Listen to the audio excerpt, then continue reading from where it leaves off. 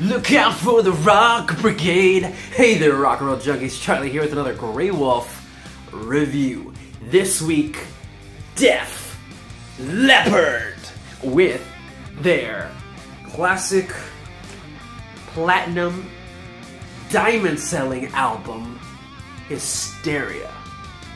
Now this is the album that made them just superstars. This is the album that when it came out basically made them the biggest band on the earth at the time in 1987. So this is, you know, to them their biggest accomplishment, and it is their best-selling album. You know, to this day it is platinum, 12 times platinum, it's diamond at this point selling album. And you know, as you know, in my Pyromania review, I did say that I don't like this album. And I listened to it, of course, again for this, and I have to say that I don't hate it or dislike it as much as I initially thought that I did. I still feel that I dislike some elements about it, but for the most part, I found out that I do like this a lot more than I thought I did. Like, originally, I thought I only liked some of it, but after that, listening to it recently, I found out I like a good chunk of this. Like, a good chunk of this. It surprised me and left me like, wait a second, if I like so much of this, why do I dislike this album so much? And I'm gonna go into that. I'm gonna go into that in this review. So, you know, without further ado, let's get into this. And this is, track by track, Hysteria. Now, Hysteria was released August 3rd, 1987, which marks the 30th anniversary this year. This August 3rd, 2017, marks the 30th anniversary of this album. So, 30 years for Hysteria. And, you know, to me, as I think I mentioned in the Pyromania review, Def Leppard, to me, is the first 4 albums. That's just the quintessential Def Leppard albums and style and sound to me. So this basically marks the end of the golden era of Def Leppard. To me, at least, for the most part. So let's get into this. First track being Women. Now, Women starts off real great with this just amazing riff. And, you know, it's followed by these loud, again, fake drums, following what happened on the last album with the fake drums. I guess Lang decided he liked the sound of the fake drums on the last album, decided to do them on this one. Although on this album, they are, I feel, louder and a bit punchier than Pyromania, to give it more of a giant, like, arena sound, like, you know, triggered arena sound. And I kind of, at this point from the last album, I've just accepted it for what it is. I mean, it's not real drums, it's a drum machine, but this album, as you know, is very overproduced. So, you know, I just went along with it with the fake drums. I'm like, you know what, whatever. Because live, Rick still plays it, but for this album's sake, I just, you know, I'm gonna complain a little bit about the drums, of course, but I'm fine with their sound. I'm fine with it being a drum machine. Let's move forward, though. I really love the vocal harmonies on this song, Women. It's just so catchy, the song overall. I really like this one. It has a Pyromania vibe to it. Like, this is a song that could easily have fit on Pyromania. It has like that kind of hard edge that Pyromania songs had, which most of the songs on this album are gonna lack that edge, that, you know, little grittiness that Pyromania had. But this song has it, for the most part. It has it. And I think this is a really well-produced song. Everything on this song, all the instruments are clear, the vocals are clear, everything just sounds very good, very loud, and very in your face. And I just love the overall sound of this song. And you can say that about the entire album. I think it's overproduced, but for the most part it sounds good, it sounds clear, it sounds clean. A little glossy though at times. But I really like of course, the backup vocals on this, because, you know, Def Leppard are like the kings of backup vocals, and it just sounds amazing on this song. And Sav's bass sounds fantastic on this song. It's a really cool solo done by Phil, and then it's Steve during the final chorus, and in the ride out, it's also Steve. And I just think it's really cool. Great solo. I'm a big, as I said, fan of this song. I feel it's just a great start off to this album, and you know, it really just hooks you from the first note. This song just hooks you and just builds up that anticipation and hype for the rest of the album. But I feel that, to me at least, the first time I heard this, it hyped me up a little too much, because I was like, from hearing this, I was like, oh man, this is gonna be another, you know, loud, crunchy, in-your-face, Pyromania style album, which is not. It's a little more glossy than Pyromania. And I kind of wanted this to be Pyromania Part 2, and it is Pyromania Part 2 production-wise, but the you know, roughness of the songs for Pyro aren't really here. It's here in bits and pieces, like in this song and some other songs, but it's not here. It's not a full-on, like, heavy hard rock album, you know? And that's kind of gonna be my ongoing theme throughout this, of why I might not really like this album as much as I claim to like it, or why I dislike it, even though I do like it. It's confusing, but I'll explain it. But I do like this song. Great song to this album. Great intro. Let's move on to number 2. This is Rocket. It starts off with these weird, like, backwards vocals, and that's something I'm gonna say about this album. It has these, like, weird moments of, like, effects, sound effects and things, and I just find them unnecessary and distracting. It's just part of the whole overproduced nature of this album. And, you know, I at this point, I just go with it, but I still think they're unnecessary, and they get in the way. They don't have to be there. Mutt Lange just felt like putting them there, and I'm just like, okay. But, you know, Rocket then has like these, like, rocket launch, like, sounds and, you know, effects. And you know, is it necessary? No, but I did think that was pretty cool to have, like, the sound of a rocket, like, blasting off. It sounded pretty cool. I love the sound of the drum, you know, the drum beats in the intro with the riffs. I think it sounds real cool. And then the vocals come in, and, you know, Joe sounds great. I love the lyrics on this. It's real fun to sing along to, and the backup vocals here are great. It's overproduced, but this is like an example of overproduced goodness as far as Def Leppard, late Def Leppard sound. You know, I love that part. I love Joe's voice on this, and I specifically love the part where it's like, Rocket, Rocket, baby, come on! I just love Joe's voice on this. It's just fantastic. Rocket, baby, yeah! I just love it. I just think Joe sounds great on this thing, and it has just these great melodies overall, and, you know, I had just a bunch of unnecessary effects near the middle, but as I said, I'm like, whatever, I'll just allow it at this point, can't do anything about it. But so far, you know, I said I didn't like this album, but so far, you know, we're, what, 2 songs in, so far I like this album hasn't rubbed me the wrong way, hasn't pissed me off.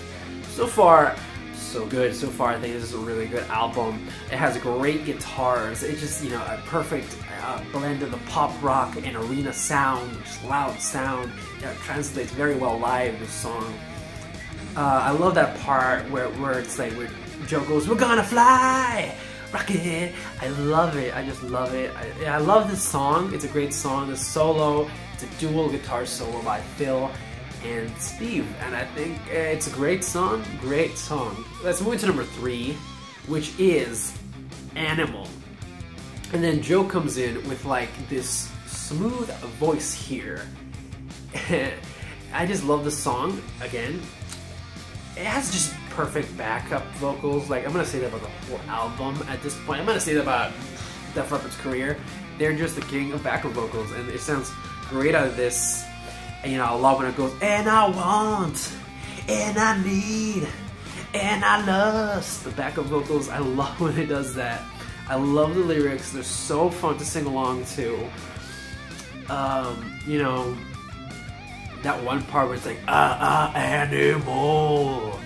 I like that effect. Is it necessary again? No, but I like that part. The animal. I think it sounds really cool. The guitars are on fire here. You know, solos done by Phil. Sav's bass on this one, I found it to be a little bit drowned out. I don't know if it's my copy or what, but I just, on this one, last time I heard this album, it just sounded a little bit drowned out. Maybe, I don't know if I was paying attention to it, but it sounded a little bit drowned out to me. But overall, I think it's a cool song. You know, the effects on this at times are a little, they do bother me to the point I'm like, why? You're just going a little too far. You're just getting a little overindulgent with these effects here. But there are times I do like the effects. And, you know, effects aside, I think it's a great song. Fun song. Great live. So we went to number 4. Love Bites. So, it has like this weird intro with like those voices at first. Now we've reached at this point the first ballad on the album, I guess first like slow power ballad on the album, and you know, I don't really like slow songs for the most part. Most times bands do slow songs. I'm not a very big fan of it, but this one I really do like, I will say. I love the sound of Sav's bass on here. I think it sounds very good. Better than the last one where it was a little bit drowned out. I think it sounds fantastic here. I like this song. It's, you know, it's a sappy song, sappy love ballad, but I think it's really good and I really just enjoy. I get a kick out of it. I love the guitars on this, and a great, just smooth solo by Steve Clark. You know, I feel it was a very big part to Def Leppard's sound, and that's why, you know, that's a big reason why Def Leppard to me is the first 4 albums where Steve played on them.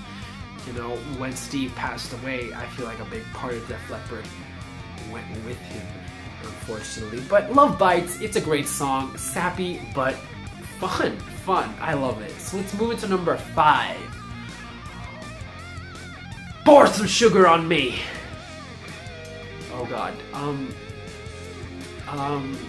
Okay, I like the intro. The intro, you know, the step inside, walk this way, you and me, babe. Hey. I really like that. I love it. It's fun. But how do I put this? This is a fun song. It's really stupid though. Lyrically, it's one of the stupidest things I've ever heard. It's just horrible lyrically. It's just really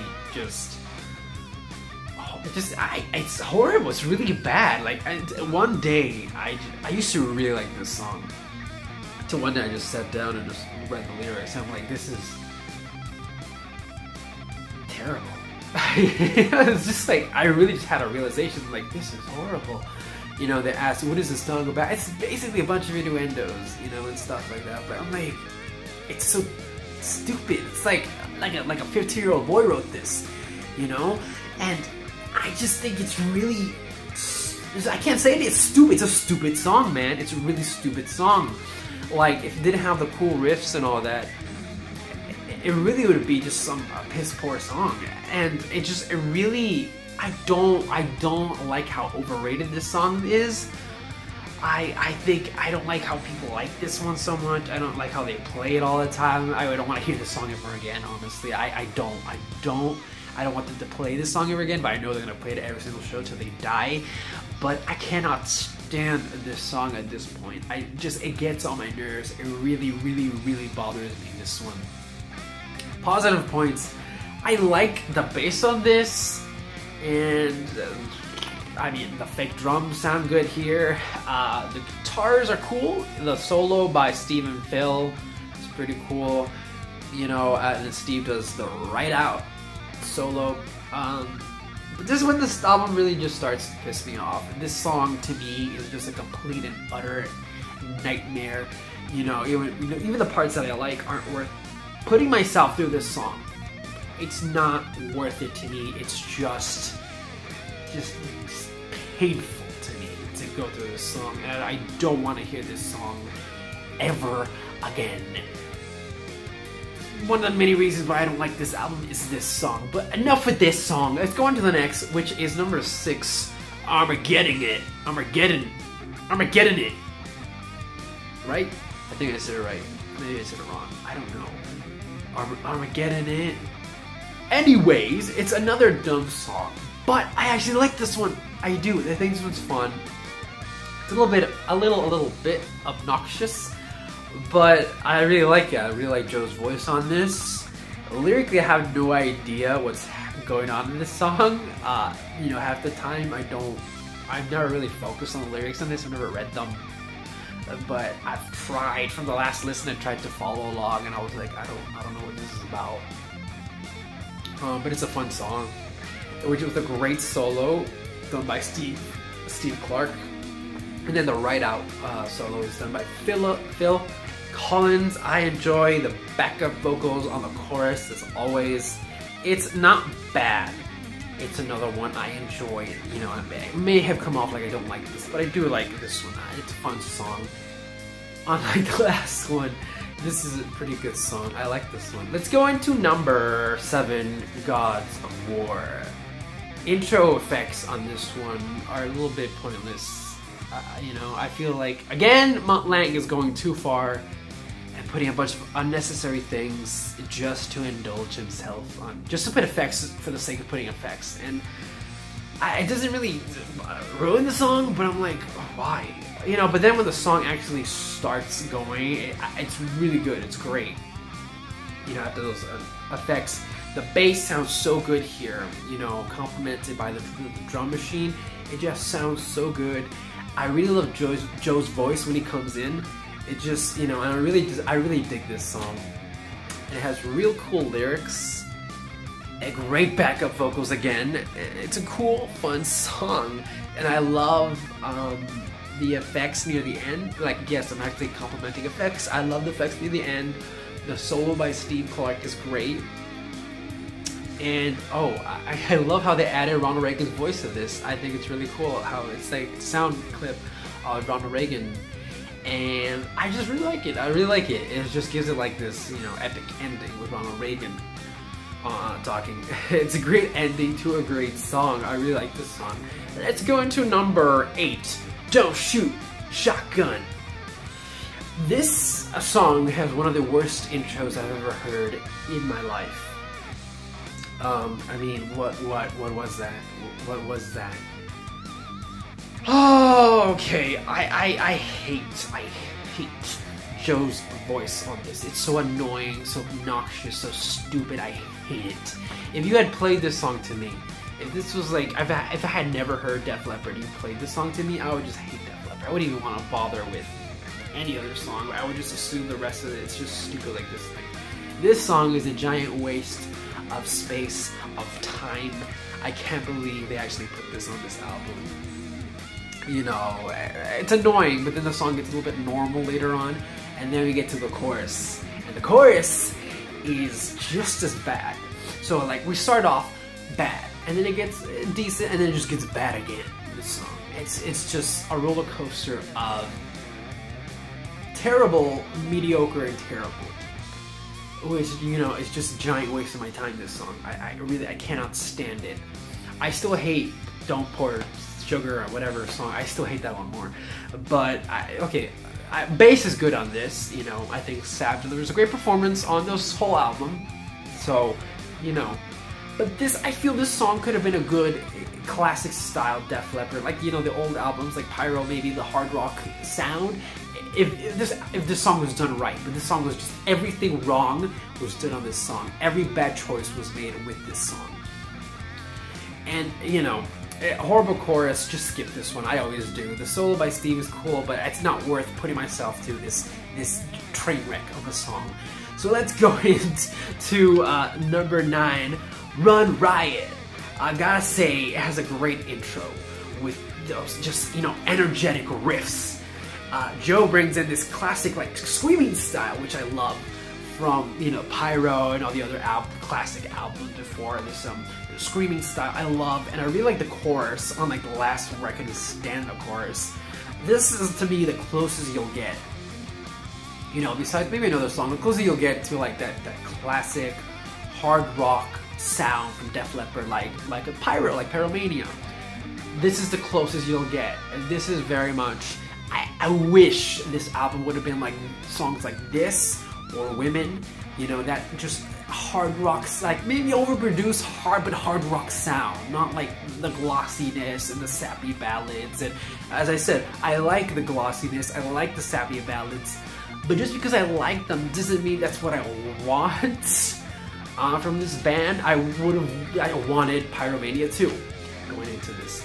And this song, you know, kind of delivers Pyromania 2. As I said, Women and this song are kind of giving me like a mini sequel of Pyromania 2 with that hard rock sound, that edge. But I really love this one. I really love this one. And Phil does the solo on this, and he did it in one take. I think that's so cool. And it's just a fantastic solo. It's one of my top songs on here. You know, on Pyromania, which is my favorite Def Leppard album, on Pyromania, this song would have been maybe one of my lesser favorite songs, maybe even filler, because it's an okay hard rock song. But on this album, well, it's not an okay rock, I take that back. I think it's a really actually good song, but I just think the songs in Pyromania are on another level. It's like Pyromania is my top 10 albums of all time. I think those songs are just like on another, like up here. And this song, it's good, but it's not up here. So, but still, and on this album, I feel like it's the diamond in the rough. It's like a hidden treasure. This is the sound I wanted from Def Leppard, and I just think it's a really good, really great hard rock song as well as sound. And I wish they had done this for this whole album, you know. But I really like this song. I really do like this song. Yeah, as much as I'm saying it might sound like this is my favorite song, but it's not. It's not my favorite song. Now, I think, did I talk about Animal? I think I did talk about Animal. I forgot to mention that Animal, along with another song, is my favorite on this album. So I prefer Animal over Run Riot, but still, this is a great song. Let's go into number 10, which is the title track, Hysteria. And it just has this beautiful melodic intro. It's a power ballad, but it's really, really, really good. You know, it has those moments where it's slow. This song kind of sounds like Hey You by Pink Floyd. You have no idea how many songs sound like Hey You. But it's really good. Joe sounds so good, so powerful on this. The backup vocals just add to that, like, this perfect sound. You know, it's really just smooth sound to it. I adore the riffs on this. They're so good, you know. And then the bass during the solo sounds great. Sounds bass. You know, it's really complemented by, you know, the solo being played by Steve and Phil, with Steve doing the right out. But everything is just going on so well during that solo part. The drums, the bass, the guitars, everything is just all in place. It's just so good. And as I said, this along with Animal is my favorite song on the album. I can't really pick. It really depends on the day. Right now, at this moment in time, I'll say that Animal is my favorite. But then you might ask me around this same time tomorrow or next week, and I'll say, oh no man, Hysteria is my favorite. So they're always like neck and neck. Right now, I like Animal more, but this much I like Animal more. And this second, because I heard Animal today, and I really liked it a lot. But I just gotta say, this is a fantastic song. I never get tired of this. They can play this forever. I hear it on the radio. You know, I heard it myself. I can play it again on the loop. It's just great. It's just beautiful and mesmerizing. It's a perfect pop rock power ballad, and I just love it. I love it. I love it. I love it. So let's move into number 11, Excitable. What the hell is with that intro? It's just so weird. You know, when you hear that heartbeat, it starts speeding up. And then that voice, are you excitable? Are you excitable? Are you excitable? Are you excitable? Until the woman screams, ah! And, you know, the band said it's basically to symbolize an orgasm. It's like, okay, I get it, but it's just, again, like Mutt Lange putting those effects for the sake of putting effects. You know what I mean? The symbolism, I get it. but you still get that point across either way. I just think it's kind of silly. It's too silly. Or are you excited? It's a little too much for me. But the bass is amazing here. Now they said this song was influenced by disco, not specifically the sound of it, but I guess the creation of it, which is, I don't understand what they mean by that, because it doesn't sound like a disco song. But maybe the pop sensibilities of a disco song, because I really hate disco, but this doesn't sound like disco to me, so I don't know what they mean by it was inspired by disco. But I mean, I really like the song either way. It's similar to Run Riot, you know, in that way that it's closer to that classic hard rock sound, just overproduced. And that being said, I really do like this song, because it's like, you know, classic hard rock song. It's extremely overproduced, as I said. But I just love Joe's vocal, you know, his vocal melody and his performance overall in this one. It's a really fun song, and then Joe screams near the end. You know, I love every time Joe screams. So it's really cool, and the solo is done by both guys, so it's a dual guitar solo, and it's just great. I think this is a great song, you know, it's, again, overproduced, but great. Let's move into number 12, the final song, Love and Affection.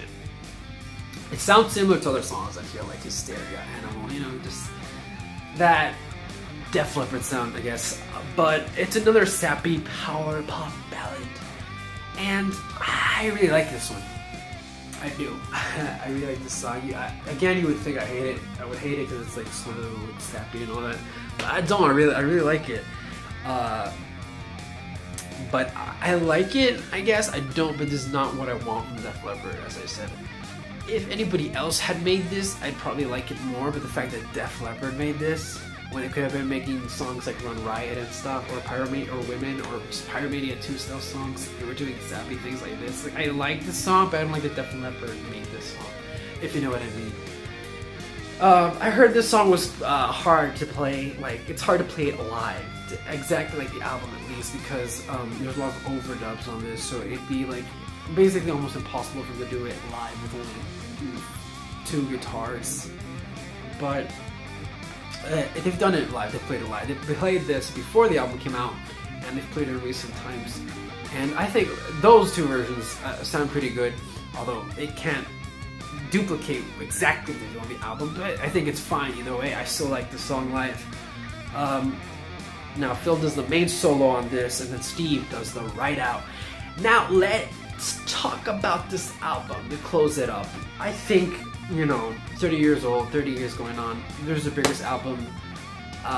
Most of their tours to this day contain most of this album. This album had 7 singles. This album is 12 songs. 7 singles. That's literally more than half of the album at this point. 7 out of 12.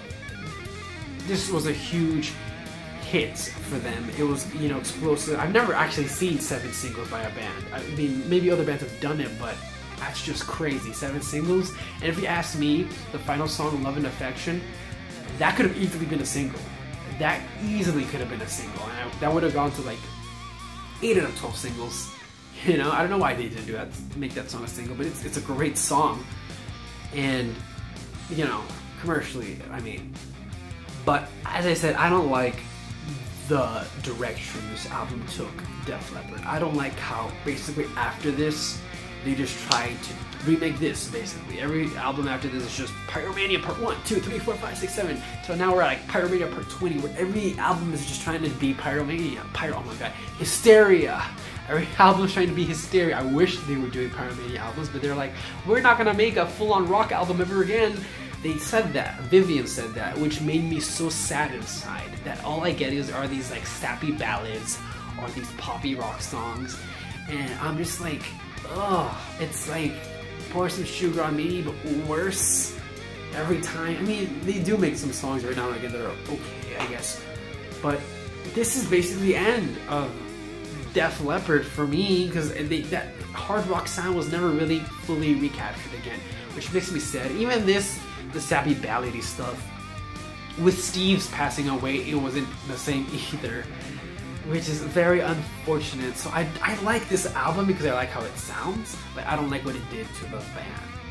I don't think this is a good, controversial, I don't think this is a good Def Leppard album because Def Leppard to me was a first and foremost hard rock band, and this is a very non-hard rock album. It's very commercial, very overproduced, very poppy, very glossy, and that's not what I think of when I think Def Leppard. I know a lot of people do, but I don't. I think of the first 3 albums, with Pyromania being my favorite. And Pyromania had a good balance of being glossy and overproduced, yet still, rough around the edges. And this one just lost it. This one got a little bit watered down for me. But I still, like I said, let's see, 12 tracks. Out of those 12 tracks, I said I liked 10 of them. That's a lot. That's a good, I think 90% of this album, 95 maybe, just 2 songs.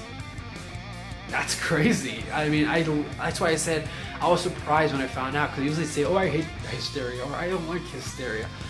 I was shocked to find out I like 10 out of 12 songs on this thing. Just shocked. 10 out of 12? Whoa.